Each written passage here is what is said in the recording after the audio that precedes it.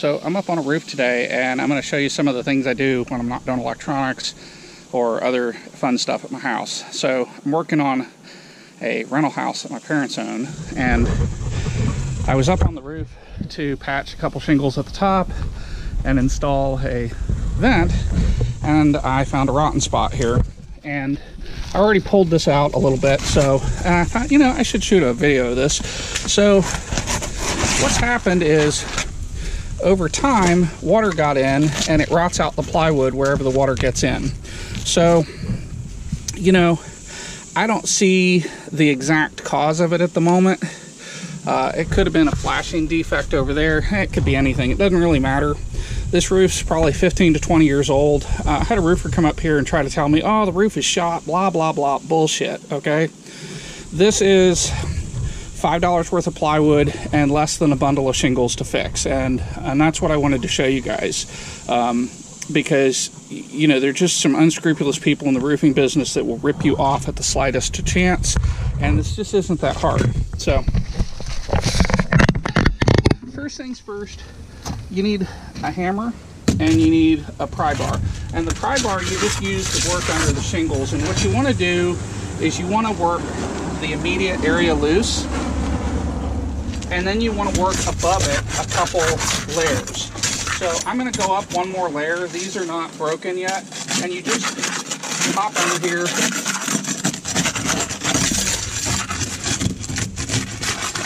And all you're doing is breaking the seal so that as you start to remove shingles, you don't damage any of the other shingles. And if you do, it doesn't matter. Just one more shingle to replace. So what we got to do first is get under here and see what's going on.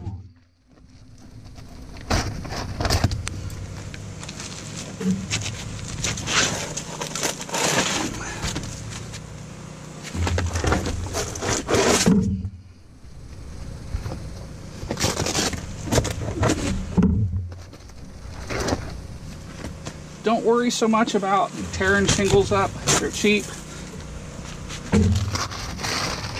And they're fairly easy. So we need to go up one more layer. And I'm at the edge of the roof, so I'm just throwing the debris down. I'll deal with it. I'll deal with it later when I'm off the roof.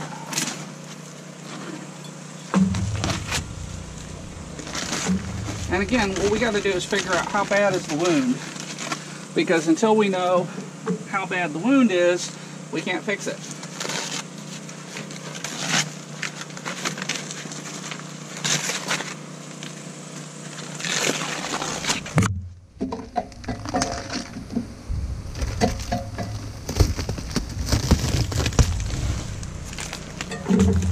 So this looks worse than it is. I promise you it's just really not that big of a deal.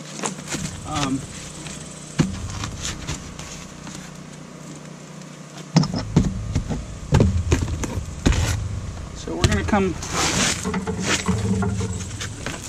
one more set of shingles down. And these aren't broken. So again, I'm just going to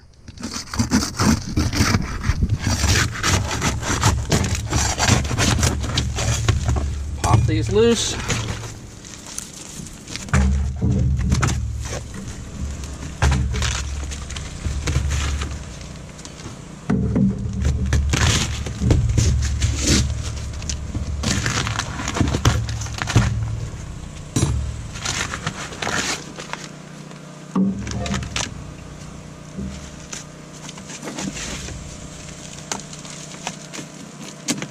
So the good wood's going to be about here, and it looks like we're going to have to come over a little bit more. And then this is good wood here, so we won't go any further than that.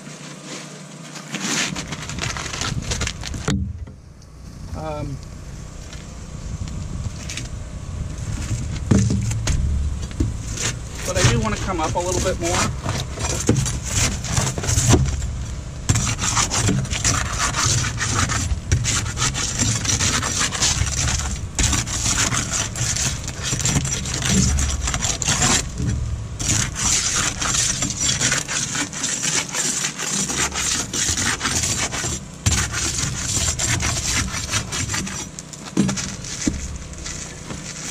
Now, one thing I want to take a moment and point out is if you've got an older roof, you can do a repairability test. And a repairability test, make sure these are broken, and then just take this and bend it up to about a 45-degree angle, let it down. If it doesn't crack or break, you're good.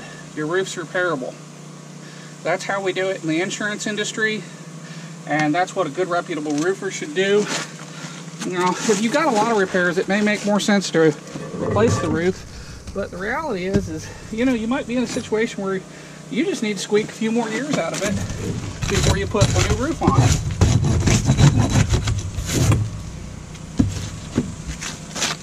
And that's okay. You know, so I'm not 100% sure what the root cause of this is, but we'll get to it. You know, and what I'm looking for is an exposed nail, because that's most likely what caused this problem.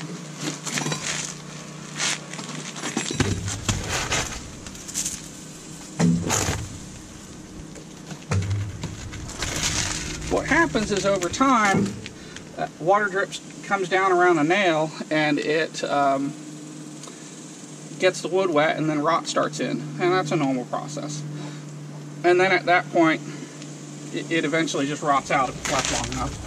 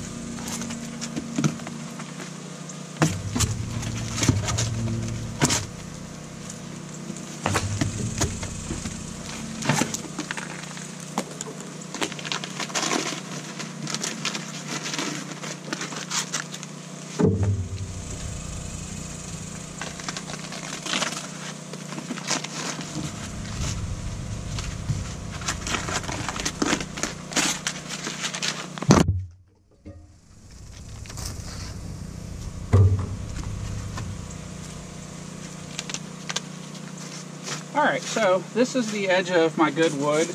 I'm going to go ahead and come over to the next joist.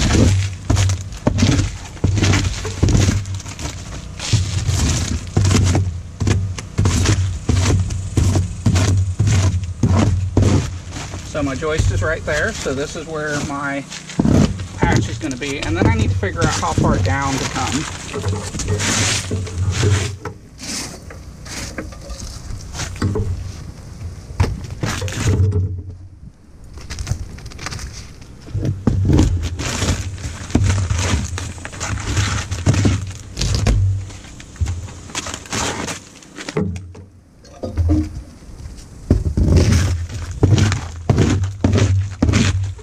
So about right here.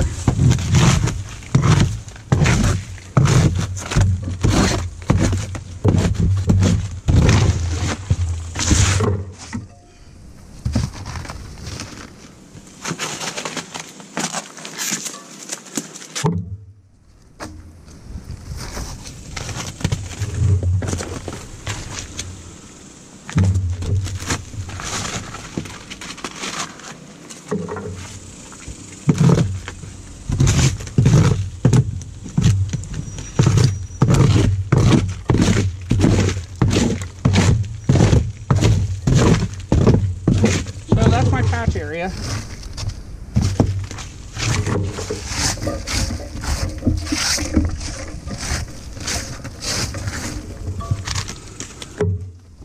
Right back.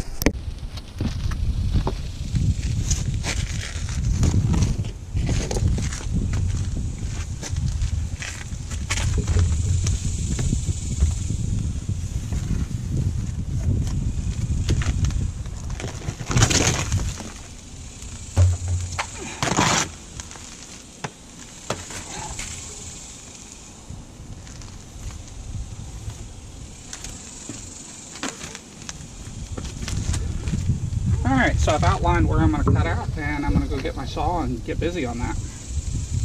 So, first things first, you want to set your depth of cut to be about what your board is. Yeah, that actually looks a little high.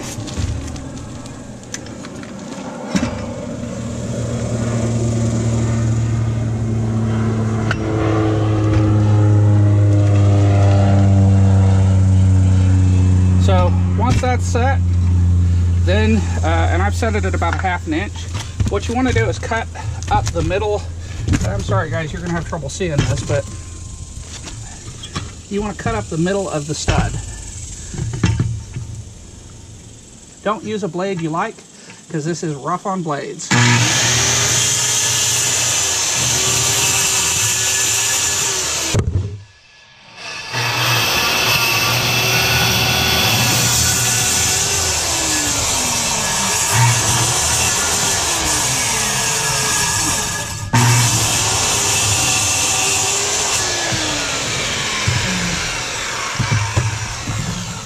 Alright, that didn't quite do it, so I'm going to lower it just a little bit.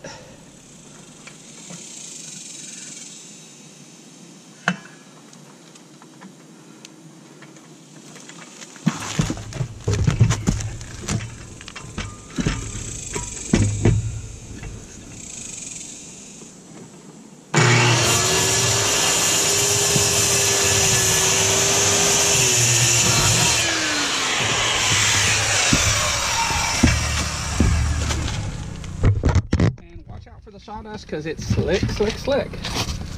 All right, so let's see where this one's at. Right here, right here.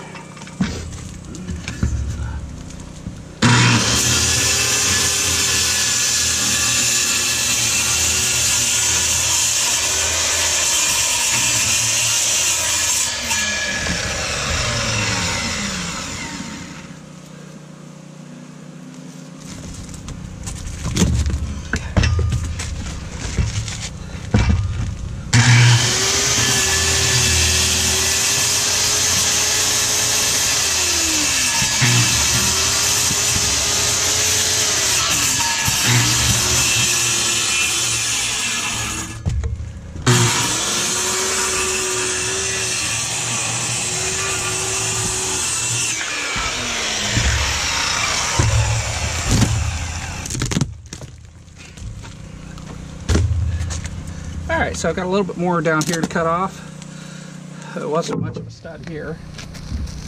Oh, shit, worked for all day.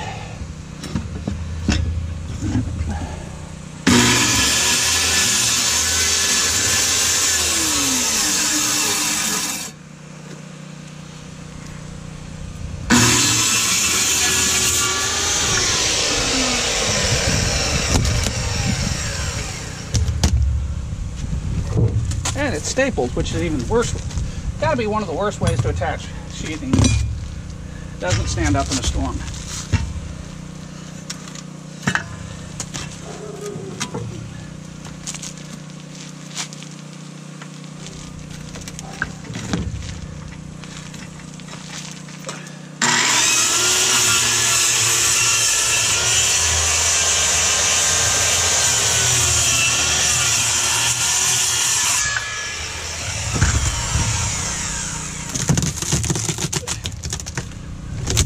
More.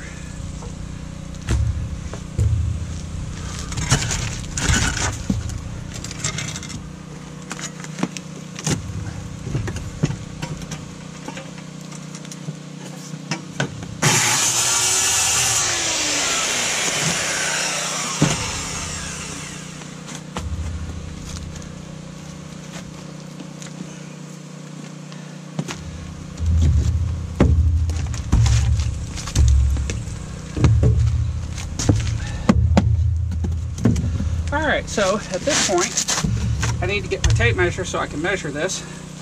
I'll be right back.